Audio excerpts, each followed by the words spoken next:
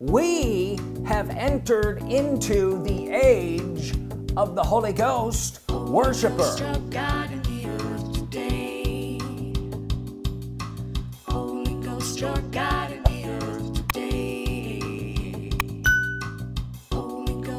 The Holy Ghost is God in the earth today, and you walk with him by saying words.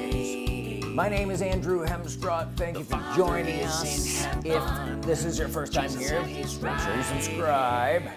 If this isn't your first time here and these messages are blessing you, then consider becoming a partner with us. I have something for you tonight. I came with it, and now you're gonna get it. If you can hear it, it will go down into you and make a change. A lot of people don't like change. Well, that's too bad. There are people in this room now that weren't in this room before. What room, you say? The room of Holy Ghost worship. There are people in here, meaning they worship the Holy Ghost now and they didn't before, and they enter into a room that they weren't in before. Does this make sense? It's to you that I speak. We have entered into the age of the Holy Ghost worshiper. Who did? We did. We who worship the Holy Ghost have entered into the age of the Holy Ghost worshiper. Holy Ghost worshiping is therefore required to enter into this age, enter into this place. Does that make sense? Yep. Say it's required. It's required. If you don't do it, you can't participate in this. Sorry. This is your age. This is your time. Say, this is my age. This is my age. This is my time. This is my time. Can you sense that? You've come into it. This is new. I'm here. Say, this is new. This is new. I'm here. I'm here. Holy Ghost worship, worshiping the Holy Ghost is mandatory if you're in here. Frankly, you didn't get in here without it. So, if you're in here, how far are you willing to go? It's a question. How far are you willing to go? Because if you look around in this room, it's infinite. There are no impossibilities for you in this room. Get used to it. Say, no impossibilities. No impossibilities for me. Limitless. God the Holy Ghost has taken the limits off.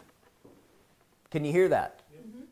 And some in here will pursue on to greatness.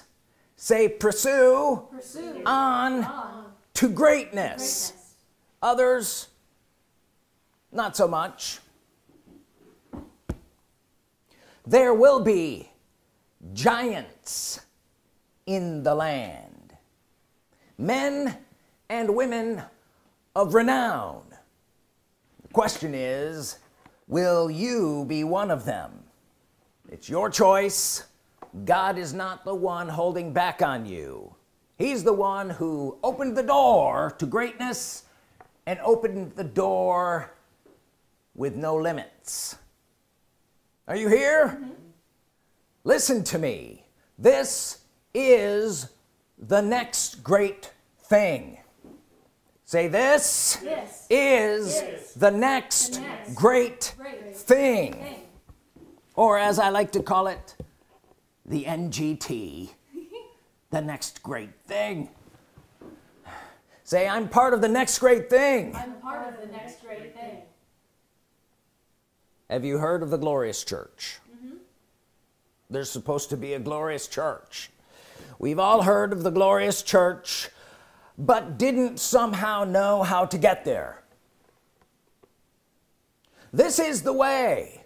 walk ye in it. Worshiping the Holy Ghost takes you there. See, Jesus returns for a glorious church.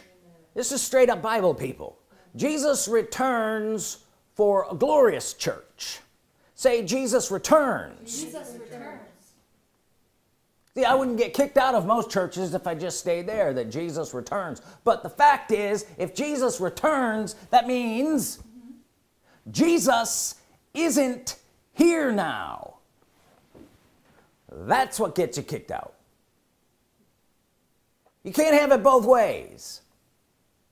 Jesus is not here, at least the real Jesus, the one that was raised, that rose from the dead and is seated at the right hand of the Father and sent the Holy Ghost, the real Jesus.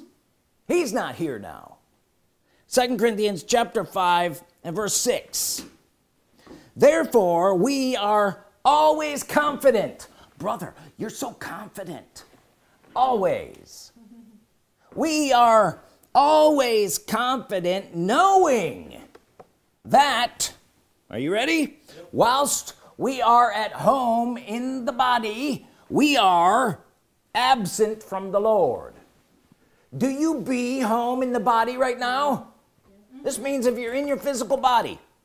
Shay, if I'm in my physical body. I'm in my physical body. Right, if you're in your physical body, you are scripturally absent from the Lord.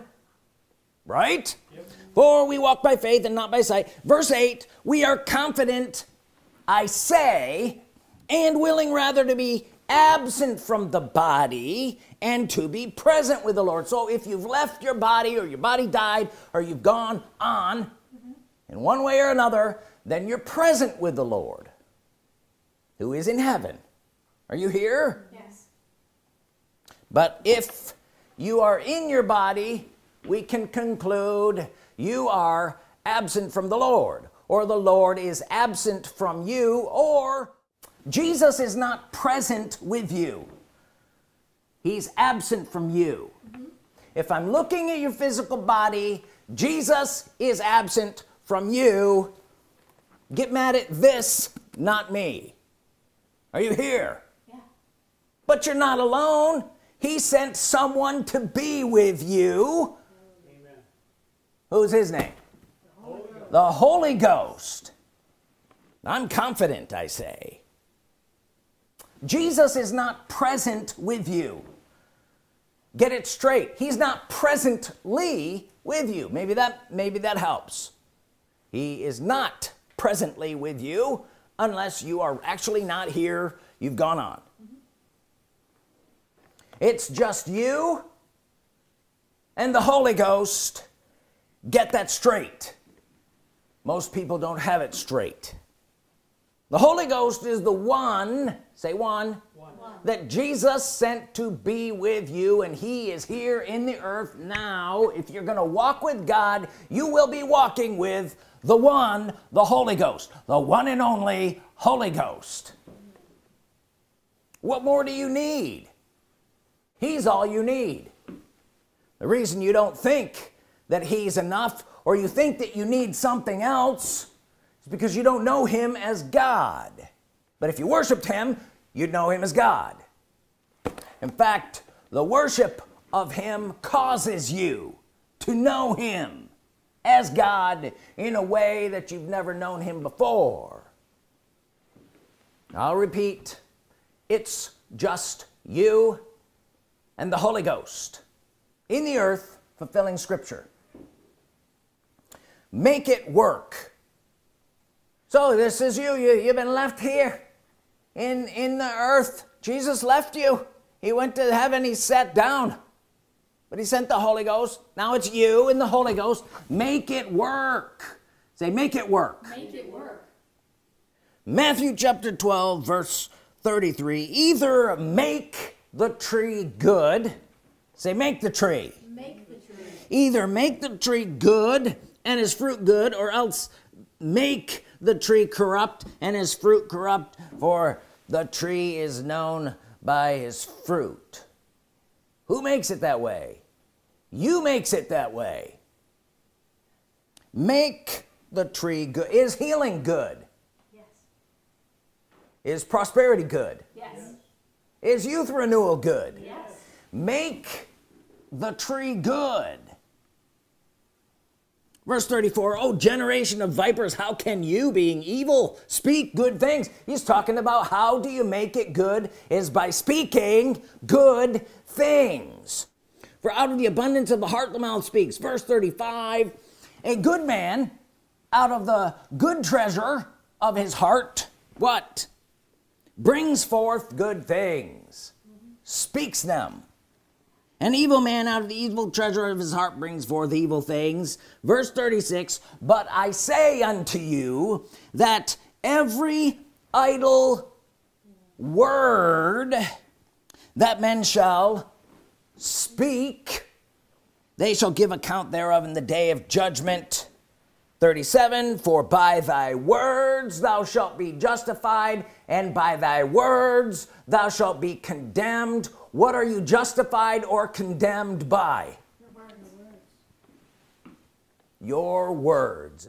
Make it so. Make the tree good. Make the tree healed. Make the tree prosperous. Make the tree youth renewed. You're the tree. And how do you make it? By speaking words that aren't idle.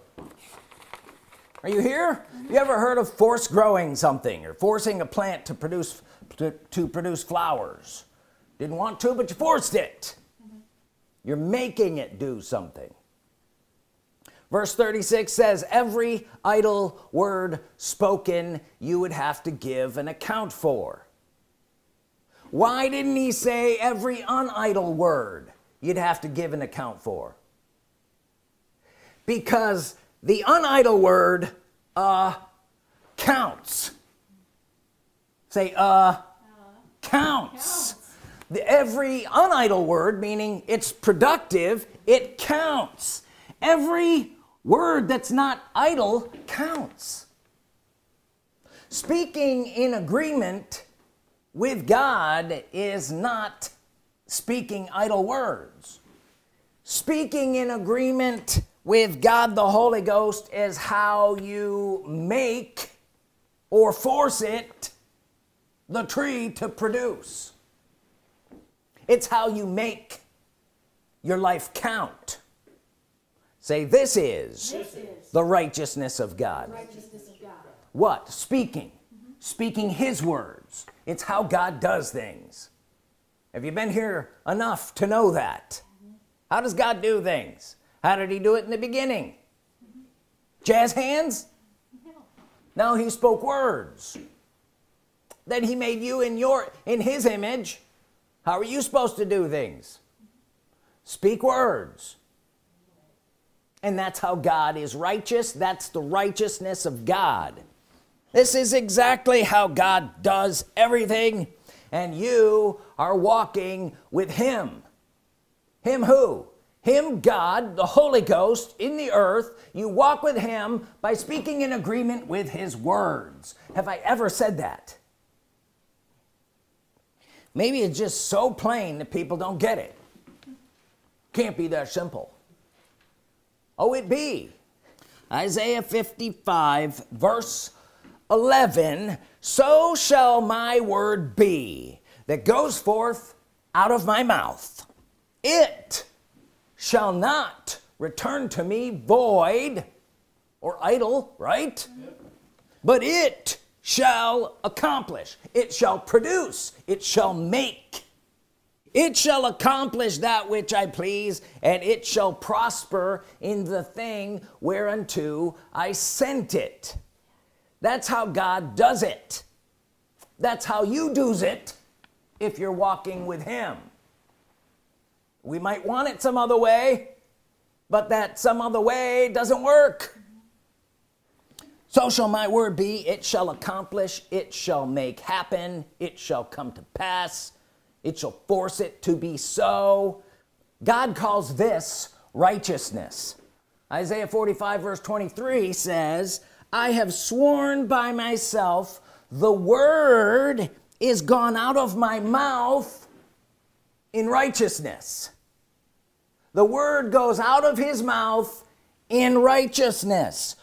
Righteousness is something that goes out of your mouth. Didn't we see that before? What are you judged by? Your words. What are words? Something that goes out of your mouth. Righteousness is something spoken. Oh, I hope you heard that. Say it. Righteousness is something spoken. God calls it righteousness. The word went out of my mouth in righteousness. Isaiah 45 verse 19, I have not spoken in secret in a dark place of the earth. I, the Lord, speak righteousness. Well, if he, the Lord, speak righteousness, then righteousness has to be something that's said. Are you here? Now, since we're in chapter 45, let's do a quick aside, if you don't mind. We're here. Isaiah chapter 45 and verse 5. I am the Lord, there is none else. There is no God besides me. Now, I've said this before. When the Holy Ghost came into the earth, could he stand up?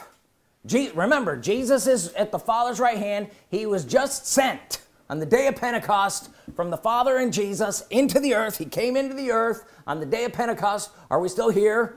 Is this too difficult? Could he have stood up as God and looked around and said, I see no other God in the earth besides me? Would that be true? Yes. I am the Lord, there is none else, there is no God besides me. Verse 7. You ready for this? I don't know that you are, but we'll try it anyway. Verse 7. I form the light and create darkness. Say, I form the light, and create darkness.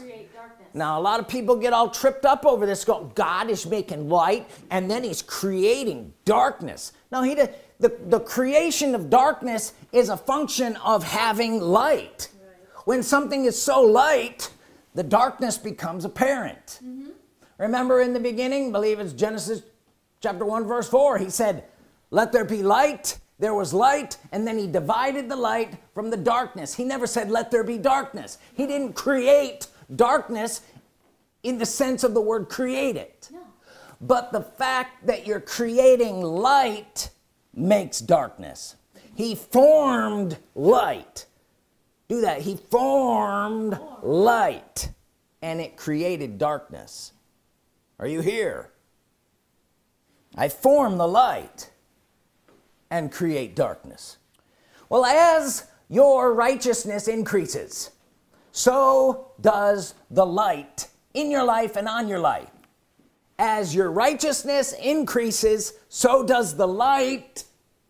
Isaiah 60 verse 1, arise and shine, for thy light is come, and the glory of the Lord is risen upon thee. We got that? Look at the next verse. For behold, the darkness shall cover the earth. The darkness came after the light. Are you here? You think it's dark now? Wait till we start shining more. You think it's dark now? We are going to make it really dark. I form the light and create darkness. We're entering in a new age and a new day. I have a lot more to say on this. I can't get into it today. We will walk on flames of fire. And speaking the word blows on the embers of it. Till the present day, such wisdom has never been given by the Lord of spirits. And use of the words, I worship you, Holy Ghost, is a wisdom. Wisdom is knowledge acted upon. when you have the knowledge of the words, I worship you, Holy Ghost, and you act upon them, that is wisdom.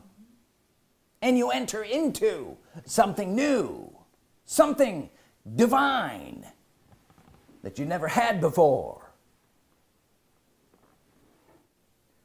There are people in this room now, a growing population of God-pleasers in our day. Now that you're here, how far are you willing to go? When this is over, we end up owning it all.